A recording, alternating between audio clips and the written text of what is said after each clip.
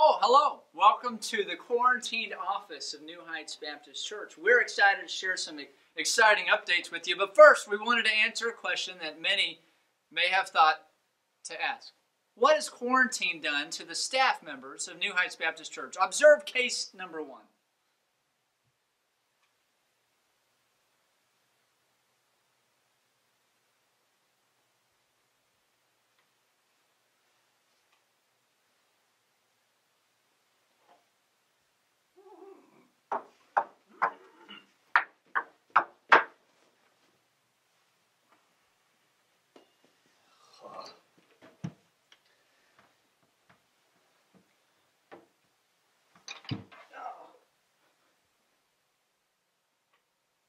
Interesting. Well, moving forward, we're excited because we've got all kinds of things, because we've been hearing some things that some of you feel like our friend here, Mr. Board. And Mr. Board, what do you have to say about the quality of our production so far? Exactly. He's bored. See, Mr. Board was made in the 21st century, so he believes he deserves better. Don't be like Mr. Board. So, we're here today to tell you we have some new equipment to improve the quality of our video capability. Oh boy. What you doing? I'm just talking to the good people of New Heights Baptist Church. What are you doing? I don't even know. Are you okay? No. How many fingers am I holding up? Oh, look! My friend. It's a Roadrunner. He's my best friend. Interesting. What are you doing here? Well, I'm telling them that people have been like our friend Mr. Board, and we're trying to make them not be so bored.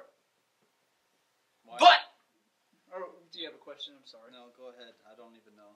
But here's the deal. Technology can help us, and it is going to help us in this situation. But I want to tell a quick story. Back in the Old Testament, in the book of Numbers, okay? What are you doing?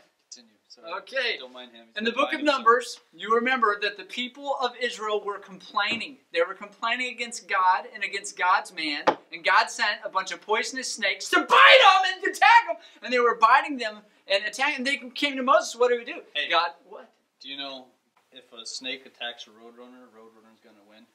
How's that? Because Roadrunners are faster than snakes. Continue your story. Okay, so God told Moses, go make a brass snurpet,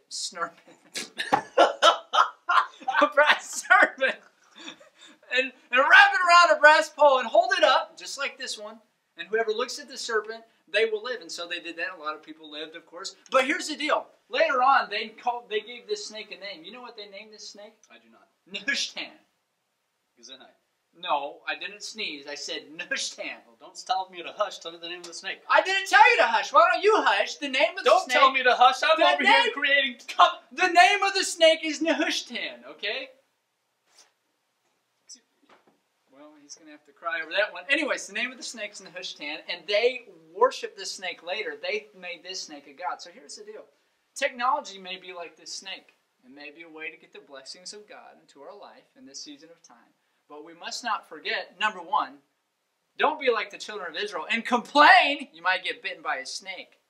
Number two, remember who is our Savior, who is our provider. It's God, not something we use as a tool for a time.